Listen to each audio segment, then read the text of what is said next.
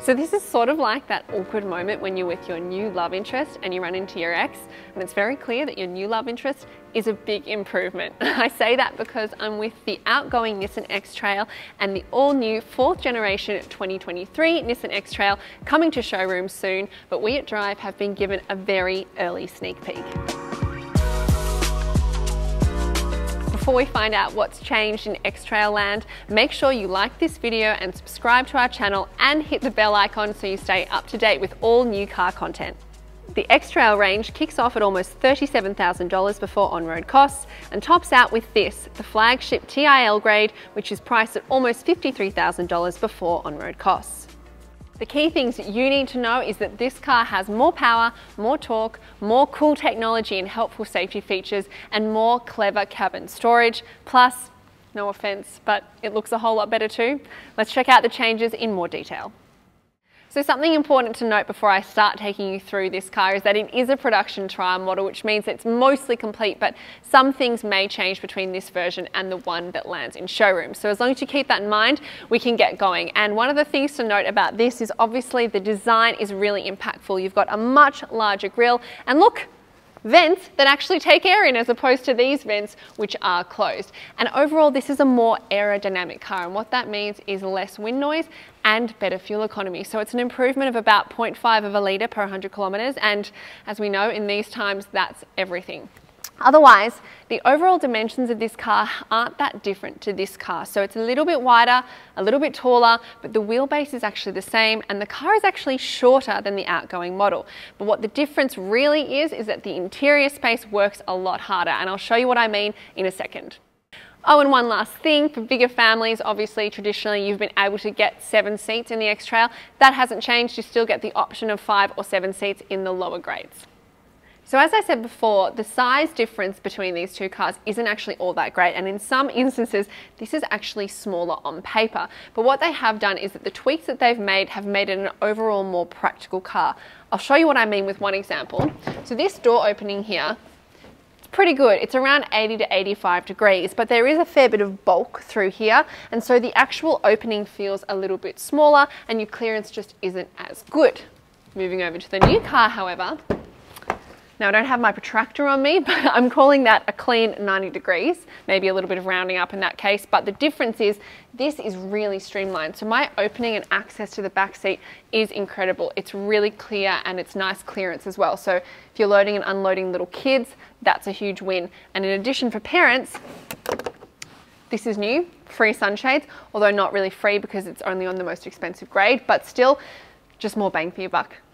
Now obviously your available space changes whether you opt for 5 or 7 seats, but in this grade you only get 5 seats. So this rear bench here slides forward and back.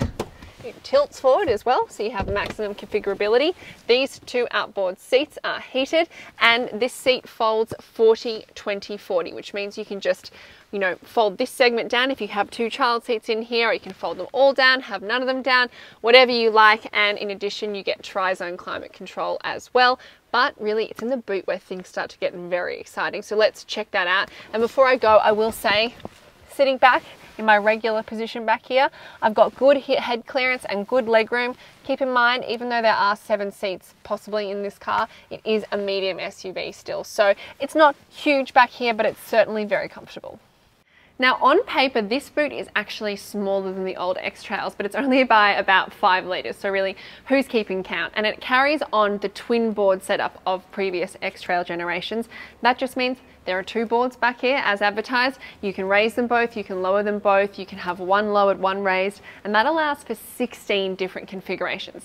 I have a life, so I can't show you all of those right now. You just have to take my word for it, but I can show you how it lowers down, and under the floor is a space saver spare wheel. One extra thing that they've told me here at Nissan is that this material in the boot is now easier to clean apparently, so dog owners, you're welcome. All X-Trail grades have continuously variable automatic transmissions and petrol engines, but you do get the choice of front-wheel drive or all-wheel drive, and there's no more manual option.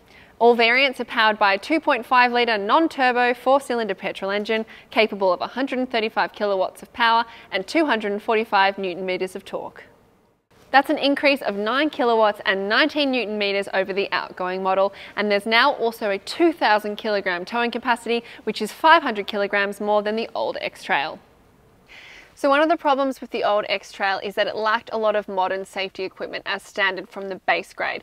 And I can happily tell you the new X-Trail fixes that problem and then some. You get a really great span of equipment from the entry-level model, and that includes things like a rear cross traffic alert, active emergency lane keeping and blind spot monitoring, and intelligent cruise control. Plus, the autonomous emergency braking system can detect pedestrians, cyclists, and it can function at junctions and in reverse. So that's stuff that's really over and above the competitors from the base grade.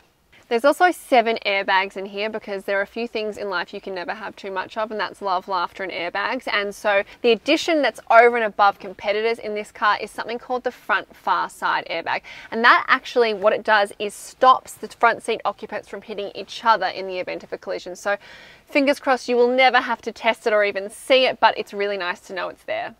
So the big difference in the front seat of the new X-Trail is screens, lots of big, shiny, high-res screens, and that was something that the old X-Trail lacked a little bit. The infotainment felt a bit dated. That's been fixed, thank God. So on the dash here, you've got this huge 12.3-inch touchscreen where you run most of your functions out of, and that's matched by a 12.3-inch driver display as well. And you can't see it on camera, but there's also a 10.8-inch head-up display, which is pretty big for the class. And even on the lower grades, this is an 8-inch unit, so it still exists in this little pop-up. It's just that the screen's a little bit smaller and you've got some dials either side, and you've just got modern additions like a wireless charging pad and wireless Apple CarPlay.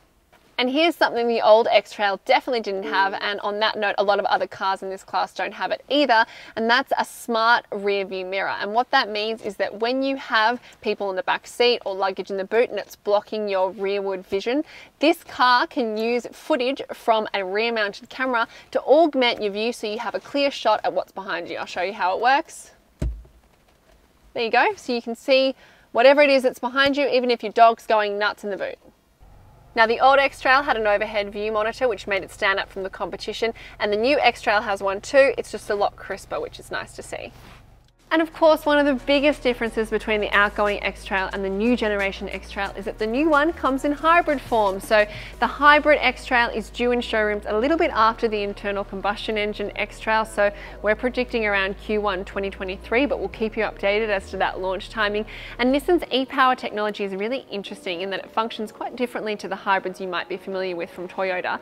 The engine actually powers only the battery, so it is much more like an electric car than some other hybrids, and it's a really interesting drive experience, but that's for later. In the meantime, you can catch this new 2023 X-Trail in showrooms from Q4 2022 and head to Drive.com.au for all the updates on launch timing, what we think, and the full review. If you enjoyed this video, then show us by liking it and subscribing to our channel, and make sure you hit that bell icon so you're notified every time a new video goes live. Thanks for watching.